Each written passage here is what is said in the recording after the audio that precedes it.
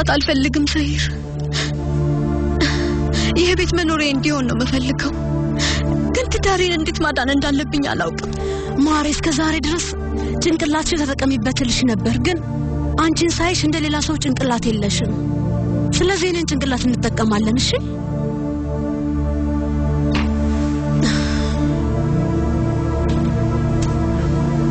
ስለዚህ በፍጥነት ያገባሽ አንቺን ለማዳን ነው አይደለም እንደዛ ነው ያልሽው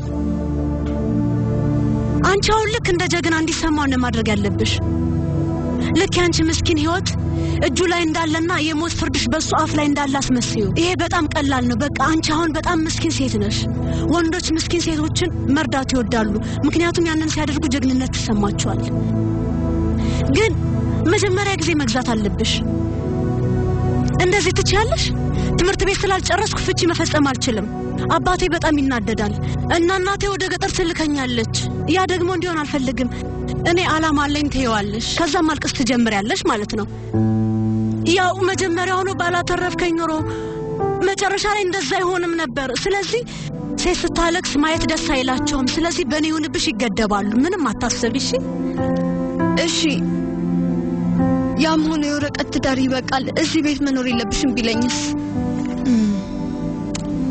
ስለዚህ ማሪ በትዳር እንዲቆይ ማድረግ እንችላለን ግን ደግሞ ቤቱን አስቀምጠዋለን ይሄ ደግሞ ያንቺ ሴትነት ላይ ይወሰናል ለማንኛውም ችግሩን እርሹ እኔ እዚህ ቤት ብቻዬን መሆን የለብኝም አንተ ባሌ እስከሆንክ ድረስ ብቻዬን መኖር የለብኝም በዩ እንደምንም ብለሽ አንቺ ተጎጂ መሆንሽን ማሳመን አለብሽ እሺ ስለዚህ መጀመሪያ ይሄንን አድርጊ ከዛ ይቀረው ላይ ረዳሻለሁ እሺ አታስቢ የምለውን አድርጊ እሺ ቃል መግባት አለብሽ እሺ አሁኑኑ ቃል ገባለሁ እሺ እንደውነቱ ራብ ሊገለኝ ነው ምግብ አምጪልኝ ይጂ ባክሽ የወዘሮ ሰኔ ምን ክፍል አሁን ባዶ አድርገው ከዚህ በኋላ ያቺ ሴት ሆቴል እንድትሆን አልፈልግም ከፈለግሽ ይሄንን ጉዳይ ቢሮ ገብተን ኖሮ እኔ እዚህ ሆቴል ባለቤት ነኝ እና ያቺ ሴት ሆቴል እንድትመጣ አልፈልግም ምንም እናወራው ነገር የለም ከዚህ በኋላ ያቺን ሴት እዚህ ሆቴል እንዳስገባችሁ አብሰማ ሁላችሁንም አባራችኋለሁ ተግባባን ካስፈለገም ሆቴሉን ዘጋዋለሁ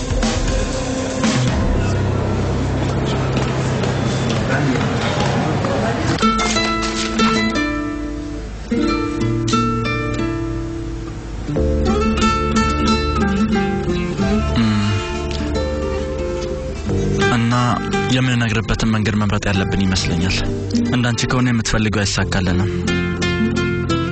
እንግዲህ አልፈራም አንተ ፈሪ እንደው ከጋውቃለሁ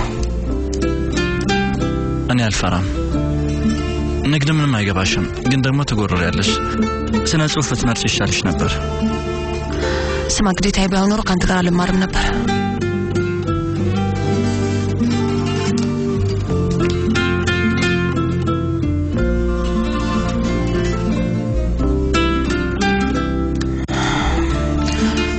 እሺ ለዛሬ ያለንን የጨረስን መሰለኝ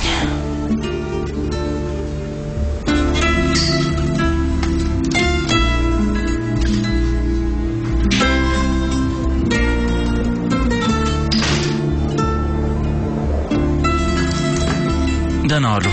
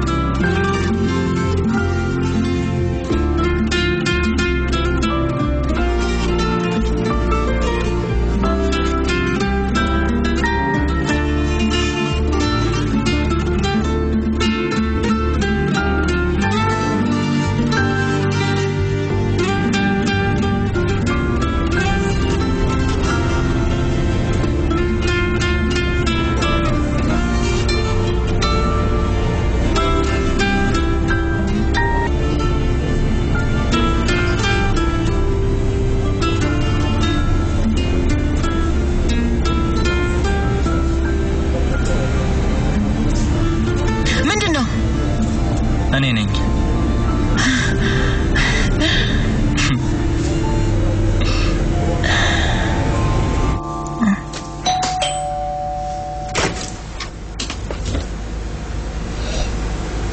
እኔ ከቤት እየወጣሁ ነው።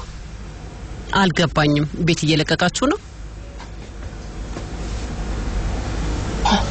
እኛ አይደለንም።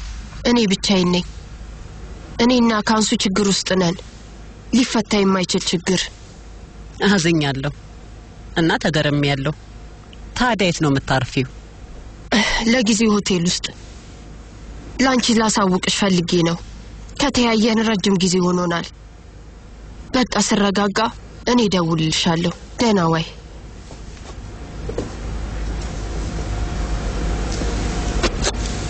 ደህና ሁኚ። ቻው። ደህና ሁን ቡላንት። ቆይ ጠብቂ ልሸኝሽ። አያስ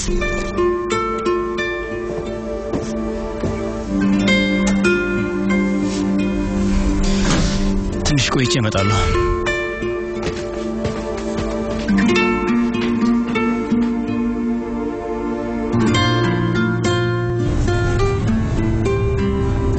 ነይ እንውረድ።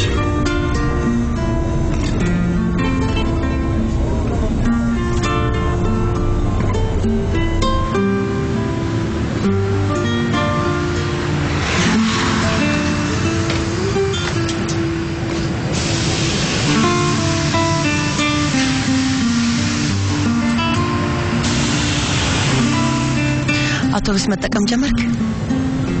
ምን ችግር አለ? ሁሌ ሚስቴና ቅፌ ከሆነ አውቶቡስ ውስጥ ብሳፈር ምንም ግድ የለኝም። በጣም ናፍቀኛል። አንቺ እታች እንዳለሽ እያወቅኩኝ ላይ ልተኛ መሞከር ይከብደኛል።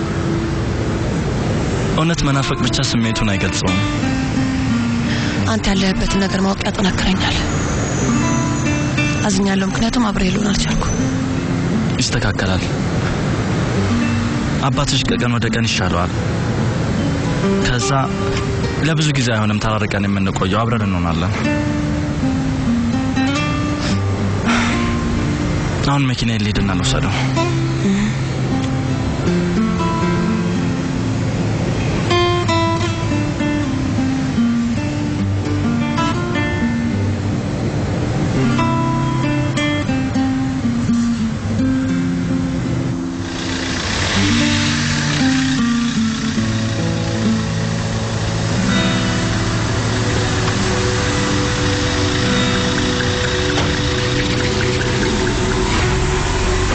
እዚህ ነች አይደል?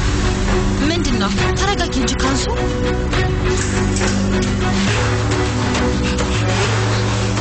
ሄይ ካንሱ፣ የመጣሽው አባቴ ገዛልሽን ነገር ይዘሽ ልትሄጂ ነው አይደል? አልማዝና ጌጦችሽን አድርገሽ ድግስ ትሄጃለሽ አይደል? እንዴ ብትደፍሪኝ ነው እስካሁን የአባቴን ሆቴል የምትረግጪው? አንቺ ማትረቢ። ካንሱ አቁሚ። እንዴ ብትደፍሪኝ ነው አባቴ ክፍል እስካሁን የምትተኚው? ታይግራይ ባክሽ። ምንድነው? ተረጋጊ። ተረጋጊ። እሺ ሆቴል ውስጥ እንድትቆይ አልፈልግም። ገባሽ? አንቺ አሮጊት፣ እዛ እንድትቆይ አልፈልግም እንጂ አቁሚ። ከዚህ በኋላ አላደርገውም። እዛ ሆቴል መቆየታችን። ካንሱ እባክሽ ተይ። እባክሽ አንቺ ደግሞ ተይኝ በቃ። አንቺ ደግሞ ሁሉ ጊዜ እንደዛ ነው የሚያደርግሽ።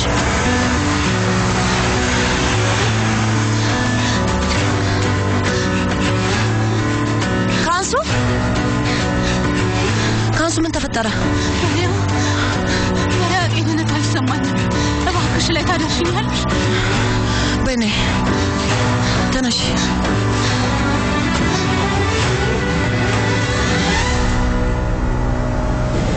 ከወይዘሮ ነባር ጋር ያለውን ስራ እንጨረስክ አይደል ልጄ? ሆስፒታል ወስጃት ነበር። እኛም ለክትትል እንደሄድን ታውቃለች። ስትፈልገኝ ትደውላለች። እሺ። አቶ ሪዛ ደህና ነህ? ና እስቲ ሻይን ጠጣ። አመሰግናለሁ ፈጣሪ። እሺ ምንም አይደል። እንደዚህ ቡና መጠጫ ቤት መጣ። በሄዱበት ሁሉ መጥፎ ስም ያላችሁ ልጃችሁ ተመልሳለች። ነይት እንደነበረች ሰይድ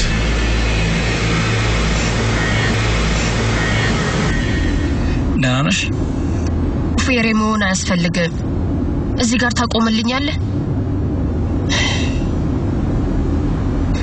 መወሰን አቅቶሽ ነው አይደል? ግን መንጃ ፍቃድ አለ? አለኝ። የት እየሄድክ ነው? ሆቴሉን እኮ አለፍከው። አውቃለሁ። ዝም ያለ ቦታ እየሄድን ነው። ቡለንት ዛሬ መጫወቱ ፍላጎት የለኝም እባክህ። ሆቴል ውስጥ ፈገግ ማለት ያቅትሻል። ስለዚህ ከኔ ጋር ሆኚ። አይዞሽ እኔ አረብሽሽም ትንሽ ዘና የምትበት ቦታ ነው የምወስድሽ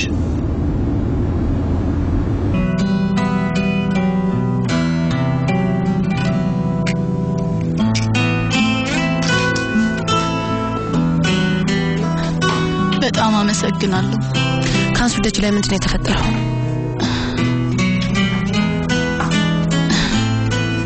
ተይምባክሽ ያቺ ሴለካ ከሆናል ሳራፎ ግሉ ጋር እየተለፋደደች ነው ከቤት አባረርኳት ግን ይበቂ አይደለም ከሁሉም ቦታ ባባራት ደስ ይለኛል በቃ አሁን ተረጋጊ ባክሽ ራስሽን አትጉጂ ለሚርም ነግሬዋለሁ ግን እሱ ምንም አልመሰለው ምንም አልገረመው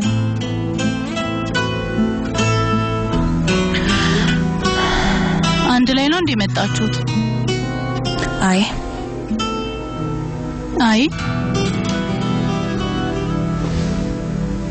ስትለያዩ ልክ እንደዚህ ነው የምትዩ እኔ ግን ምንም ነገር አልገባኝም እና ደግሞ አባትሽ ያመመው ነው ሆናልም የከሰሳችሁ ነው ወይስ ስትጠፉ ጊዜ ግንኙነቱ ተሰበረ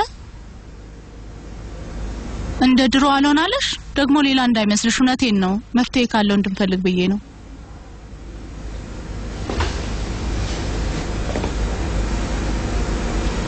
ድሮ እኮ ትረጂ ነበር ቤቴን ታጸጁ ነበር እናም ደስተኞች ነበርን ማለቴ ስለኛ ምንም ነገር ያልተፈጠረ ያለ ሁሉም ነገር እንዳዲስ እንድንጀምር እፈልጋለሁ ምንም ነገር እንደድሮ አይሆንም ካንሱ መጀመሪያ አንቺ እንጂ ምንም አላደረኩሽ ተው በቃ ተጠንቀቂ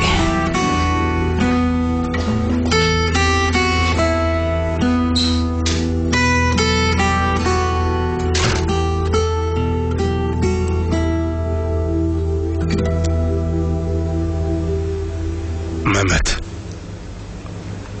ካሁን በኋላ እንደዚህ ዝም አትበል የምትፈልገው ነገር ተናገር አባዬ ወደ ቤት የተመለስኩት ላንተ ነው ሚስቴን ጥዬም ቢሆን ሄዳለሁ ግን የተመለስኩት ላንተ ነው ከዛች ልጅ ጋር አንድ ገበታ የሚቀርበው ላንተ ስል ነው ከመግደል የምታቀበውም ባንተ ምክንያት ነው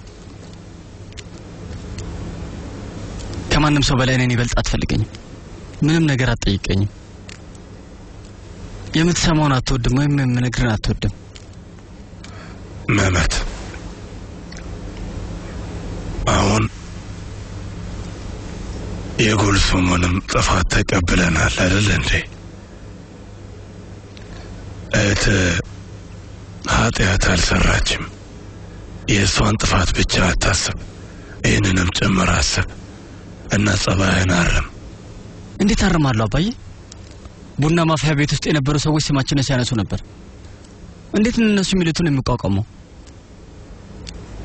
እስከ መቼ ነው ችላ የምለው ንገረኝ ምንም ይበሉ ምን የራሳቸው ጉዳይ ነው እኔ ስለነሱ አይመለከተኝም እኔ ልጄን በደንብ አምናታለሁ ከእሷ ጎን ስሆንም ሰዎች ስለኛ የሚያወሩ ከሆነ እኔን አያውቁኝም ማለት ነው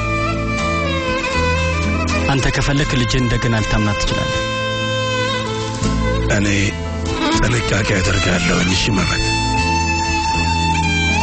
ትምህርት ቤት ልካታል አባዬ ምን አይነት ጥንቃቄ ነው እስከ ዛሬ ድረስ እረፍት ሰጥተናታል እስካሁን ድረስ አንተ ነበር ትምህርት ቤት የምትወስዳት እና የምትመልሳት ካስፈለገም የምትጠብቃትም እና አሁን ከተፈጠረው ነገር አድናታል ለመመት ስማይ ልጁ እንደገና ላይኛው ቤት መጥቷል አባዬ ቆሻሻውን እኛ ነን የምንጥልለት ፊቱን ስናየው ምንድነው የሚሰማን ምን ይሰማናል አስበው አናየው እኔ የሆነ ቦታ ሰው ልክ ያለውኝ እናም ከዚህ እንደቃለን ልክ እንደ ኢትለር ኡሉስ ለኛ የሚስማማንን የራሳችንን ሰፈር እንመርጣለን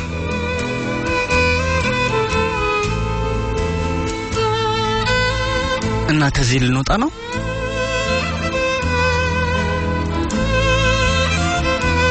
አዎ ልጄ ልንወጣ ነው።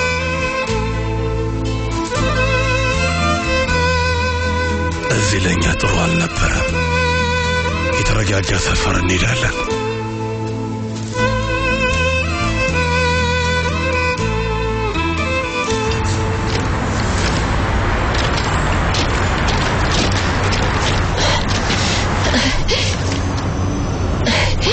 ቆይ እዚህ ምን እንሰራለን? ቡላንት ጠብቂ አንዴ። ምንድነው የምንጠብቀው? በቃ ቡላንት አያስቅም። ለምንድነው እዚህ መጣ ነው? ቆይ ምንድነው የሚያስቅ? መጪው እንድትቺ ነው ያመጣውሽ።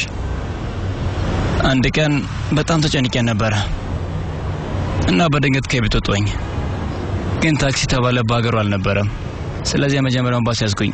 እስከ መጨረሻው ማቆም ያድኩኝ። ከዛ እዚህ መጥቼ ጮህ ነበር።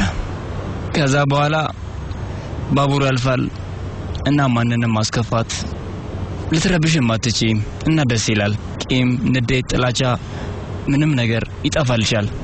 ሰላም ታገኛለሽ። በይ ሞክሪው። እስኪ ሞክሪው። የማይመስል ነገር ሞክሪው። በይ ሞክሪው። ተናገሪ። ደነዞች ናቸው በያቸው። ደነዞች ናቸው በያቸው። በያቸው። ጮይ አልጆን አንተን አባረርኩ። ካሱ አንቺንም አባረርኩሽ። ይህ ይገርማል። ይሄ የመጀመሪያ ጊዜ ነው ጉሮሮ የተዘጋኩ። ግን ውስጤ ደስ አለው። እሺ ለማንኛውም ወጣ ያለ ነገር ነው። አመሰግናለሁ።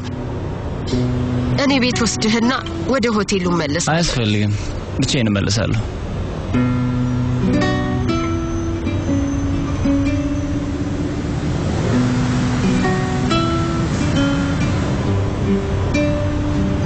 አሁን ቀለሙ ሸተተኝ። ከዚህ በላይ አስደሳች ነገር የምንገዛ አይመስለኝም። ግን ደግሞ በጣም ጠቆረ። እኔ እንጃ ሰይር፣ ሄደን መምረጥ አለብን። አሁን መርጣለን። ግን ከየት ነው አንተ ወደድከው ቦታ? እንደ እውነቱ ከሆነ ሁሉም ሰው ይሄንን በኢንተርኔት ያየዋል። ኢንተርኔት ብዙ ምርጫ አለ።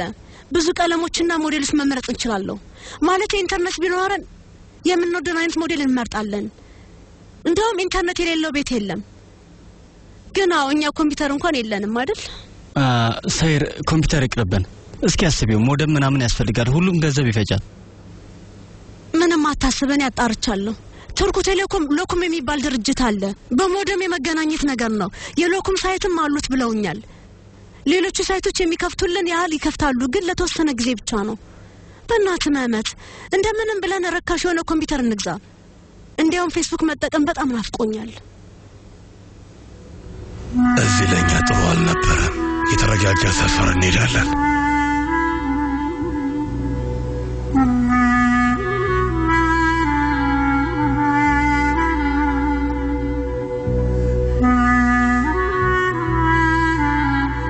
አቶ ሊቫንት ገበታችን ላይ ይታደማል። በጣም ደስ ይላል። ባውቁ ኖሮ ከጉልሱም ጥሩ ሳህኖችን አመጣ ነበር። እነዚህ ብዙም ደስ አይሉም። ጉልሱም ምን ብላሽ ነበር? አዎ ደህና ናት አክስቴ፣ አትጨነቂ። ምንድነው የሚያስጨንቅሽ? ሰሄር ስሚኝ፣ እኔ የምልሽ እነዚህ ማንኪያዎች ወደ ውስጥ ነው የሚከተቱት? አክስቴ አቲስ፣ ማንኪያ በቀኝ በኩል ሹካ በግራ በኩል ነው የሚሆነው። የጣፋጭ ማንኪያ ደግሞ ይዤ ልምጣ? እሺ እንዳልሽ።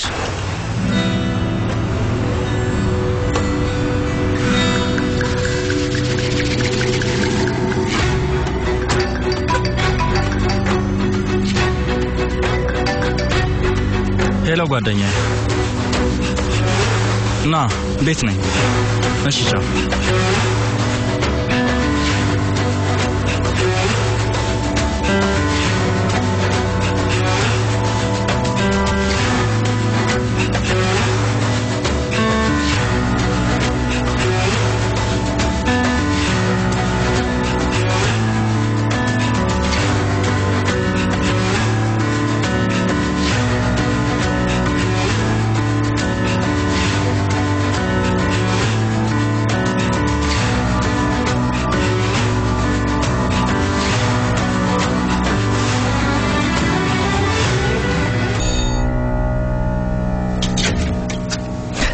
ደህና መጣ። ሰላም።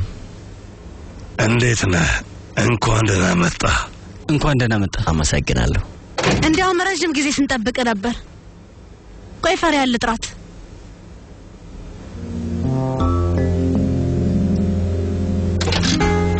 ፈሪያ ውዴ፣ የራስ ሰዓት ነው። አቶ ሊቫንትን መጥቷል። አቶ ሊቫንትን ያልሽው እንዴ? ማንም አልነገረሽም? አቶ ሊቫንትን ጠርተነው ነበርኩ። እንዴ እስካሁን አላወቅሽም?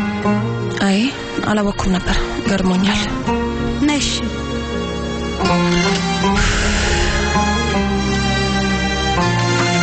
ይህ ሰውዬ ገበታ ላይ ከፈሪያ ጋር መቀመጡ በጣም ያበሳጭኝ ነው።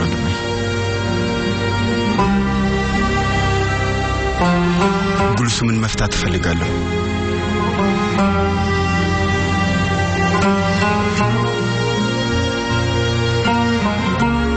ነግራታል እንዴ ወንድሜ? አዎ። ወንድሜ ምን ተቀየረ? አስፈላጊውን ነገር ሁሉ አደርጋለሁ ትል ነበር። አንዴ ልጅ የተቀየረችው እስከ ዛሬ እንደምትወደኝ ተሰምቶኝ አያውቅም ነበር። አሁን ግን ይሰማኛል። ደስታዬን አጥቼ መኖሬ ካልቀረ ከአንዴ ጋር እኖራለሁ። እና ጉልሱም ደስተኛ ሳትሆን ስትቀር ማን ነው ከጎን የሚሆንላት?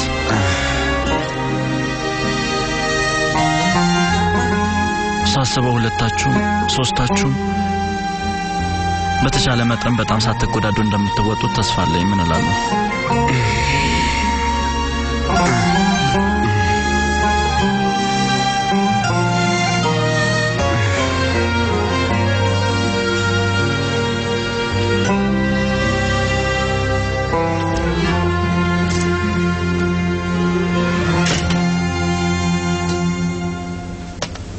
ያው አቶ ሊቫንት እንግዲህ እራታችንን በሙሉ ደስታ ያጣጣምን ነው። እንኳን ደህና መጣ።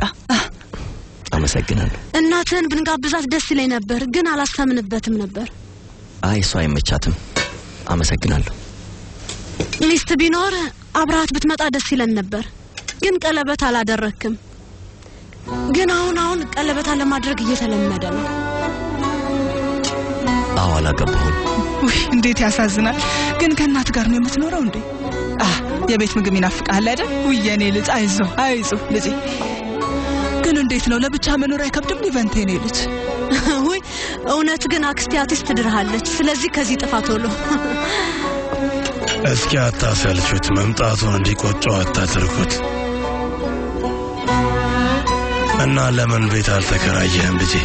ሆቴል መኖር አስቸጋሪ አይደለም እንዴ? አሁን ብቻዬን ስለመኖር የሚገርመው ለኔ በጣም አመቺ ነው። ሴቶች እንዴት ነው ጨክነው ብቻ እንድትኖር የሚያደርጉ? እንቺ አጄኒት በመማር ደሞዝ ሆቴል ውስጥ መኖር በጣም ከባድ ነው። ፈጣሪ ሁሉንም ሰው ይባርክ የኔ ልጅ። አንተም ጥሩ ሰው ስለሆንክ ትባረካለህ። ሁሌም እንደዚህ ሁን እሺ ልጄ። ብሉ። ምን ነው ፈሪያ? ምን ነው ዛሬ ዝም አልሽ? ይሄ ነገር ትንሽ ይከብዳል። የትምህርት ቤት ጓደኞችሽ አቶ ሊቫንት እራት እኛ ቤት እየበላ እንደሆነ ቢያዩ ሌላ ነገር ይመስላችኋል መሰለኝ አይደል?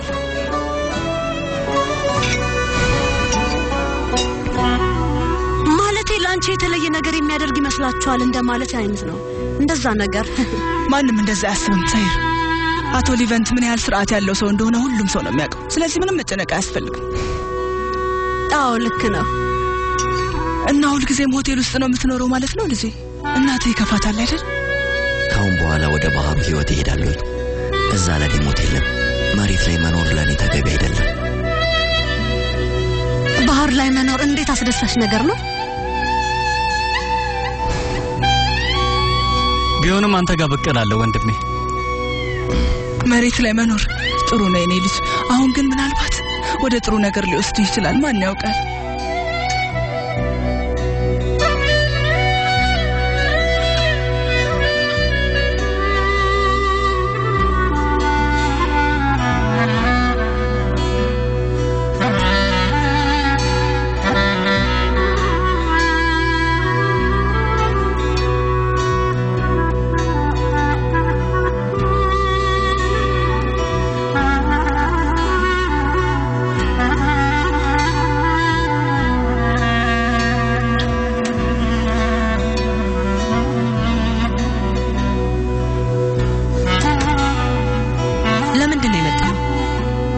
ምክንያት ነው እንደዚህ የሆነችው። ይሄንን ታውቃለህ አይደል? አንገቷ ቢሰበርስ? ነር ሂጂና ቡናውን ሰጁ እሺ በይ። አይ ውዴ አንተ ሚስት ጋር ሄደህ ሻይህን ጠጣ።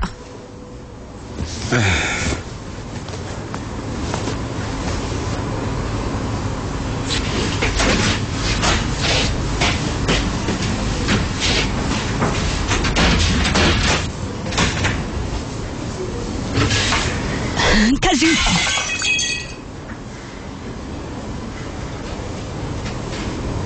ትላንት ማታ ምንድን ነው ያደረግሽው አንዴ? ምን ይመስልሃል የኔ ውድ? እኔም ልክ እንደ ምስኪኗ ሚስት ራሴን ማጠፋ ይመስላል? እኔ ጉልሱምን አይደለሁም ኮራይ፣ አንዴ ነኝ። መሞት ብፈልግ ኖሮ እሞት ነበር። አይዞህ። እሺ ለምንድን ነው እዛ ሄድሽው? እዛ ምን ልትሰሪ ነው ሄድሽው?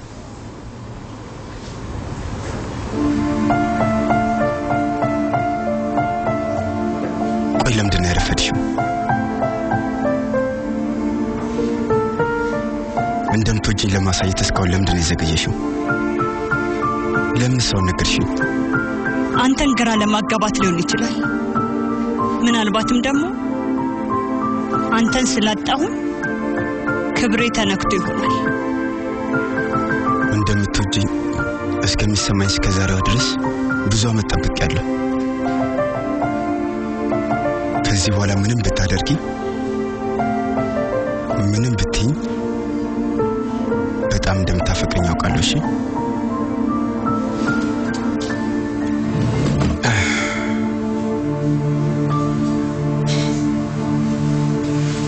ወይ ጣፋጭ ነገር እየበላን ጣፋጭ ብናወራ ይሻላል።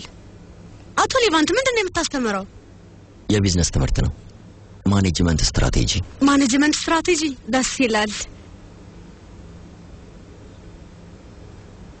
ፋሪያ በትምህርቷ እንዴት ናት?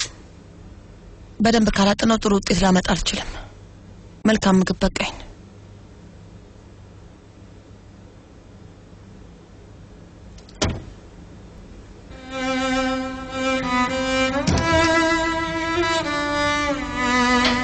አሁን በቃ ልሂድ። እናቴ ማግኘት አለብኝ። ሳልጠይቅህ እናትን ሆስፒታል ወስጃት ነበር። ትልቅ ነገር አይደለም ብዬ ተስፋ አደርጋለሁ። ሆስፒታል? ወደ ሆስፒታል ስወስዳት ለሶስተኛ ጊዜ ነው። የምጠይቅ በሽተኛ አለ ወይ ብዬ ጠይቂያት ነበር ግን ስለዚህ ምንም አላውቅም። ተው፣ ስለ ሁሉም ነገር አመሰግናለሁ። ደስ የሚል እሺ፣ እናመሰግናለን። በፈለክበት ሰዓት መጥተህ ጠይቀን። እሺ፣ አመሰግናለሁ። መልካም ምሽት። እሺ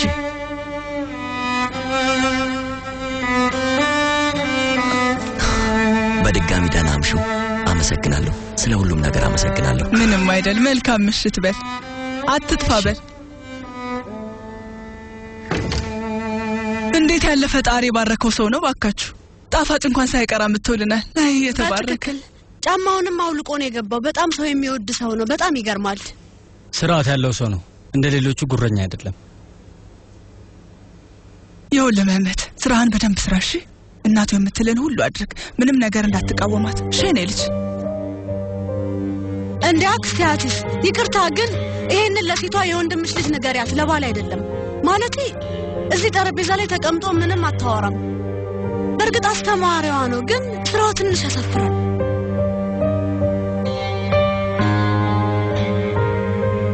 አባዬ ሰላም ነው? ተጨንቀሃል በጣም። አቲሴ የድሮ አልጋዬ ላይ ትንሽ ብተኛ ጥሩ ይመስለኛል። እንግዲህ ጥሩ ነው። ማለቴ ነገ እቃዎቹ በጠቅላላ ይመጣሉ አይደል? ስለዚህ አሁን ማረፍ ይሻላል።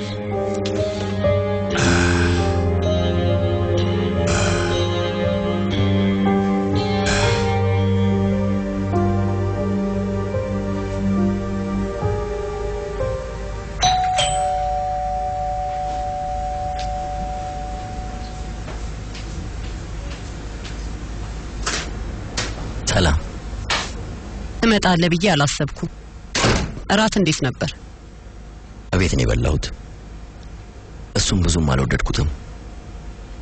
እቤቱን ትቶ ለወጣ ሰው አንዳንዴ ጥሩ ነው።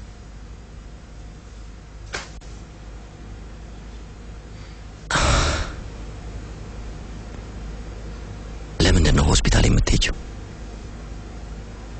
ራሴን ለመጠበቅ ነው። ሌላ ምንድነው? አንቺ መድኃኒት እንኳን አትወስጂም ነበር። ችግር አለ?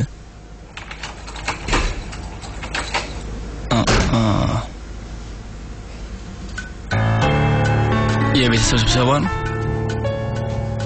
ሌቫንት እባክህ ብትሆን ይሻላል። ለምን አትሄድልንም? ወይዘሮ ነባር ምክሯል ትለግስ ነው።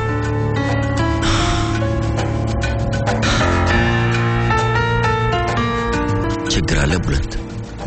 የድሮ ፍቅረኛ ማጽናኛ ያስፈልጋት ነበር። ምንድነው የምትፈልገው? ትኩረት ነው ወይ? እየተጣላን ነው? ይበቃል። ሁለታችሁም ስነ ስርዓት ያዙ። ሌቫንት በቃ ይኸውልህ ቡለንት፣ ዓላማ ትኩረት መሳብ እንደሆነ በደንብ ገብቶኛል። እሱን ለማድረግ ሰኒም ጋር መሄድ አስፈላጊ አይደለም። ምንም እንኳን አንተ ባትፈልግም እኔ ግን ህይወቴ ውስጥ አለሁ። እሱ ጋር ተሳሳትክ። ህይወቴ ውስጥ አንተ የለም። እኔ ነኝ አንተ ህይወት ውስጥ ያለሁት። ምን ማለት እንደሆነ አልጠየቅህም። ምክንያቱም አሁንም ከኔ ጋር ለማውራት ዝግጁ አይደለም። ምን ማለት እንደሆነ መጠየቅ ያለብህ እሱን አብረን እናየዋለን።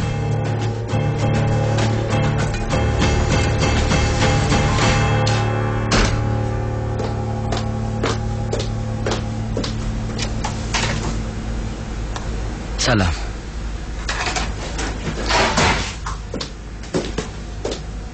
ካንሱ ዛሬ ሆቴል መታኔን ለማስወጣት ግርግር ስትፈጥር ነበር። እውነትም አብዳለች ማለት ነው? ኡናል እባክህ የባሰ ግጭት አልፈልግም። ሰኒም ከዚህ ሆቴል ልታባርሽ አትችልም። እሱን ታውቂያለሽ አይደል? አውቃለሁ፣ ግን ከሷ ጋር መታገል አልፈልግም። ደሞ እዚህ ሆቴል ውስጥ ለዘላለም አልኖርም። የታወቀ ነው አይደል እንዴ? ሄሊና አባቷ እስከሚሻለው ድረስ አያቷ ጋር መቆየት መርጣለች። ስለዚህ ብቻዬን ነኝ። ነገ ለደላሎቹ ደውላለሁ። የራስሽን ሆቴል ትከፍቻለሽ። የሚያስቸኩል ነገር የለም። የራሴ ደላላ አለኝ። ግን ጥሩ ሰው ነህ። አመሰግናለሁ።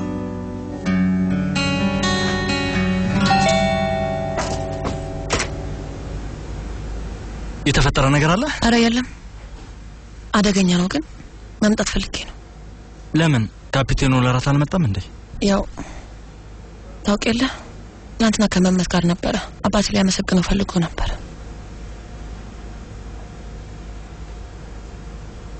ለምንድነው እንደዚህ ያየኛለሁ? እንዴት እያየሽ እንደሆነ አላውቅም። ኢሚር ሰውየው ከቤተሰብሽ ጋር ነው። እኔ ደግሞ በቃ እንደዛ ማድረግ አልችልም። ፈሪሃ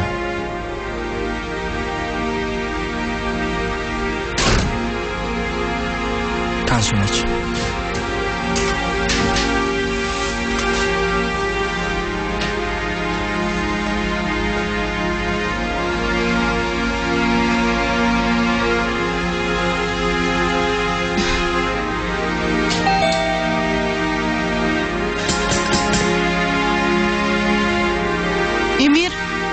ኢሚር ውስጥ እንደሆን ካውቃለሁ። እባክህ ኢሚር ላወራ እፈልጋለሁ። ኢሚር በጣም ብቸኛ ሆኛለሁ። እባክህ ኢሚር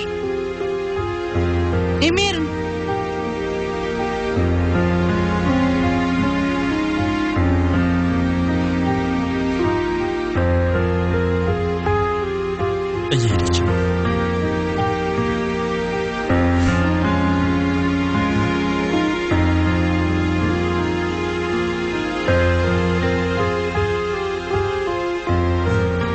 አንቺ ቤት ሂጂና መልእክት ላኪልኝ።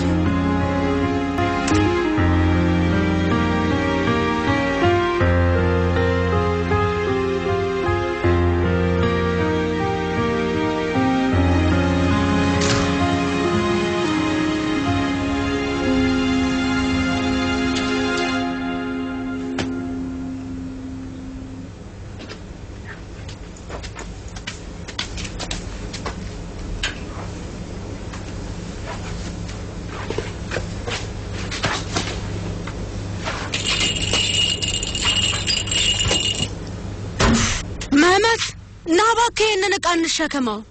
ስራ መሄድ አለብኝ። እጭ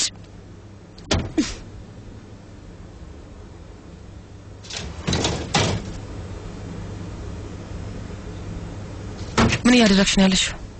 አቶ አክስቴያት እንድታያቸውና ለጠላችሁ ፈልጌ ነው ምንድነው የሌለ ነገር አታውሪ ይሄ እናቴ ነው እንደዛ ከሆነ አንቺ የኔ ውድ ምን ችግር አለው ሳይር የሌለ ነገር አታውሪ እናቴ ነው አትወስጁ ማልኩሽ እንዴ ከቃውቼ ጋር አይቀላቀልም ከፈልሽ ክፍልሽ ውስጥ አስገቢው እንደዛ ይሻላል አደርጋለሁ እሺ አድርጊዋ ይዘሽው ሂጂ እሺ ውሰጂው እሺ ያዥዋ እሺ እየረዳሁሽ እኮ ነው ያለሁት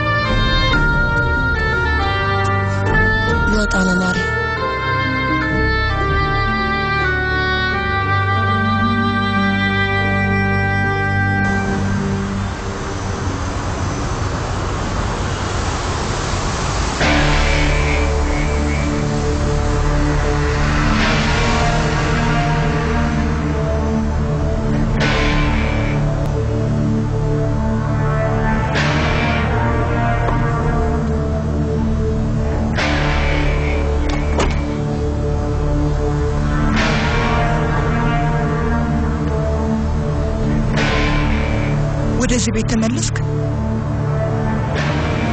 አይዞህ አንተን ፍለጋ አይደለም የመጣሁት ካንሱን ላዋራት ነው ይመስለኛል ችግሩን ታውቃለህ አውቃለሁ ግን ምንም አያገባኝ የዛች ልጅ ቤተሰቦች እየረበሹህ ነው እንዴ ካንቺና ካባዬ ሌላ ማንም ሰው እየረበሽኝ አይደለም ምንም ነገር አልጠይቀህም ልጄ ወደዚህ ስለተመለስክ የተሰማኝን ስሜት ልነግርህ አልችልም ግን እናትህ እንደሆንኩኝ እንድታውቅና ነገሩ እንዲህ ከቀጠለ የኔ እርዳታ እንደሚያስፈልግ ልነግርህ ነው ግን እወድሃለሁ እንደ አባባልሽ ከሆነ አንድ ቀን ካንቺ እጅ እንድጠብቅ የምትፈልግ ይመስላል